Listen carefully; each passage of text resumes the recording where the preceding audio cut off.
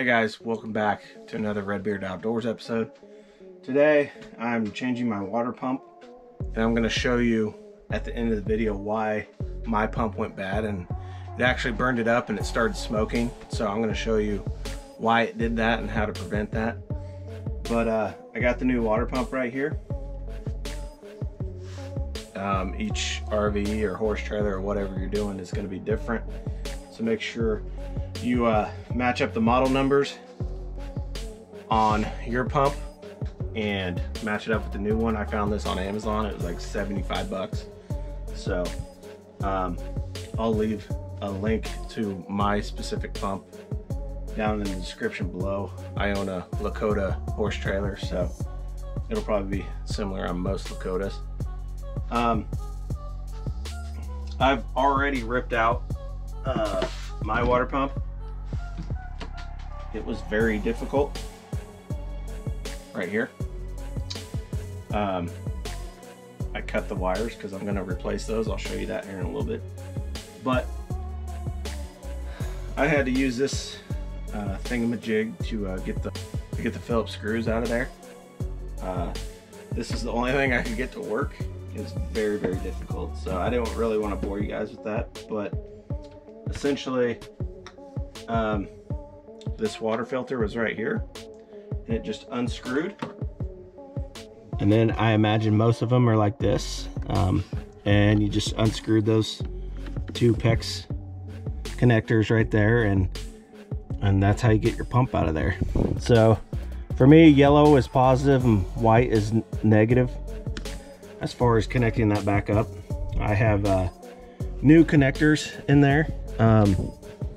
They come with these kind of connectors, but I hate these connectors and they're not really waterproof. So not saying they need to be waterproof, but I hate these connectors. So I got these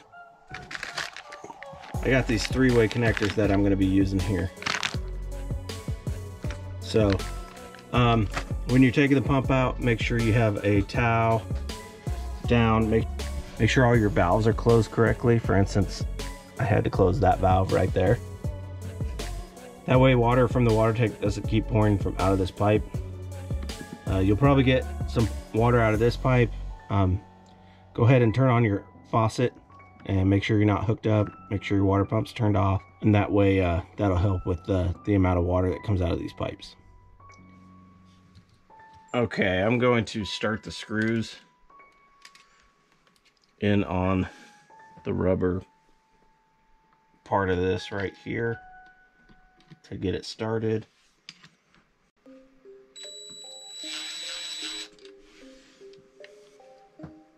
Okay, since I have these special three-way connectors that you actually don't need exposed wire, they clamp down on the wire, so I'm going to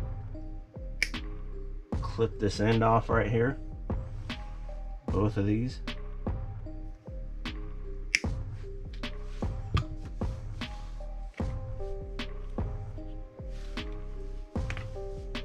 Take those caps off. I'll leave a link in the Amazon description. These things are game changer. I love these things when you have to connect 3 different wires in. So,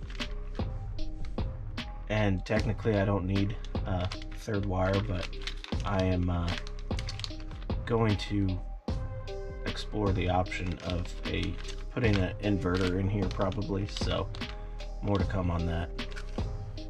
Okay, I use this little screwdriver to kind of get them started here, and then I can come in here and kind of button it up with this one. Okay, I just put 2 screws in for now. Next I want to make sure that we're actually getting power to this pump. So I used my voltmeter to test this before I even bought the pump, and I know there's 12 volts coming to this pump, so it's just a matter of just doing a test, especially before everything gets installed. So definitely worth your time. I'm going to stub some black and red wires for a future project.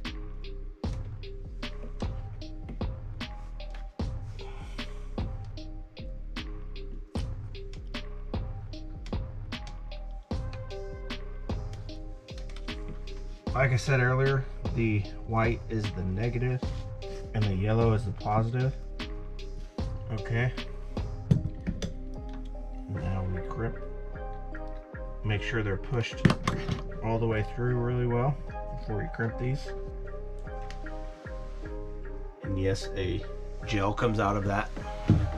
Just grab a paper towel and clean up that gel. Now we gotta get this other one on.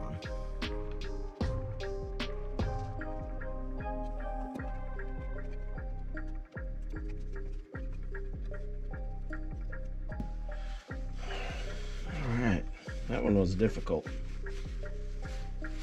But clean up your gel. You guys really don't have to use these three-way connectors. It's just what I prefer. You can use whatever you want. All right, now we're gonna do just a quick test. I'm gonna flip the water pump on, just real quick, make sure it runs. And it does. Finish the screws here. I'm gonna make sure that they're started first to make things way easier. So you want to make sure they're started in the wood.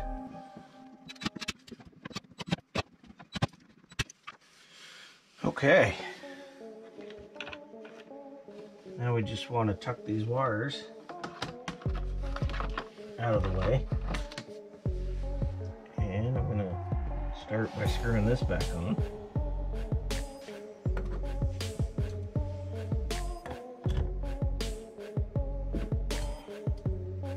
Nice and snug, but not too tight. Next, we're going to put the water filter on. Now's a real good time to clean it. I've already cleaned mine.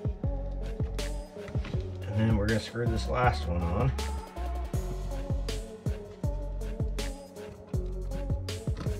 Okay, good and snug. And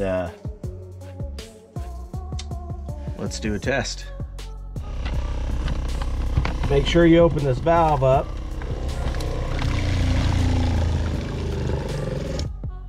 There we go.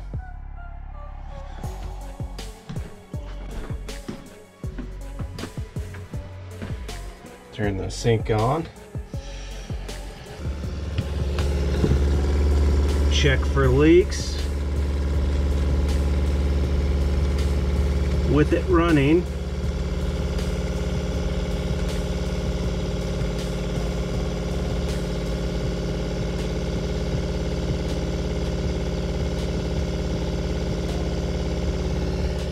might be some air in the lines, so don't worry about that, but looks like it's running perfectly.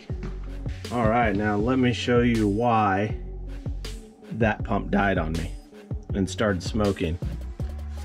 And it's really hard to see, but these terminals right here started smoking real bad. It also started making a weird sound, but it's very noticeable when it happened. And I was able to catch it. It was making a real weird, like, twitching sound. So I'm gonna pop these 8 screws off on the outside here, and I'll show you what it was. Okay. Just so you guys know, I diagnosed this problem before I bought the pump. But this is your pressure regulating valve, and there's a spring in here. This is actually stuck again. This thing is supposed to, there's a spring in here and it's supposed to be able to fluctuate up and down, and it's actually stuck again after I got it unstuck. But it's too late, it already burned up the motor, but the water comes through here and comes out here, and this kind of regulates it. There, I just popped it clean again, but this is supposed to be able to move freely. As you can see, it was stuck. And I already fixed this once, and it was stuck again. So usually you can break this free and it'll keep working. This tends to happen when you don't use your pump that often, but we live in our RV. We use this pump all the time, so I'm not sure what the problem is, but the pump was cheap, so I just replaced it. But if you get this on the upside before you burn up your motor like I did. That needs to be able to bounce up and down freely. This is a very common problem in your RV water pumps, so that's probably where you want to check first. If you've already done all the tests on the outside of the pump, this is probably where you want to test first on the inside of the pump. So anyways, this is garbage, and we got the new pump working. I hope you guys enjoyed this video. If you guys are new to the channel, we full-time RV in our horse trailer. We travel with horses occasionally, and we travel with dogs.